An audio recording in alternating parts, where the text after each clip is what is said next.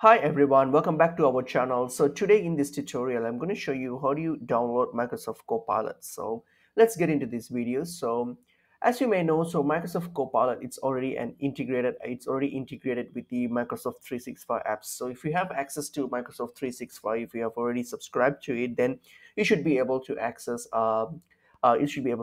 Copilot through the 365 apps, like how we like same like Teams and all the other apps. So you should be have access to it. But apart from that, so if you need the Copilot access, so what you can do, if you get to this the marketplace on Visual Studio, so when you get to this Visual Studio Code marketplace, so what you can do, you can just search for GitHub Copilot. So just type in GitHub Copilot, search for it, and then once you search for it here, so once you get to here, so click on the GitHub Copilot option here, so click on it.